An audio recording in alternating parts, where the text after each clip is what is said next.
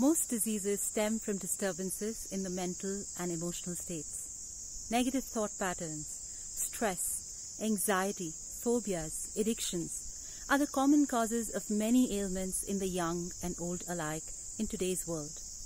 But did you know that these are nothing but energy patterns? And what's more, these negative energy patterns can be easily removed by using simple yet effective techniques. These techniques are taught in Master Chokok Sui's Pranic healing workshops. This World Mental Health Day, let us all take a pledge to take care of our mental and emotional health. To find out how, click on the link given below.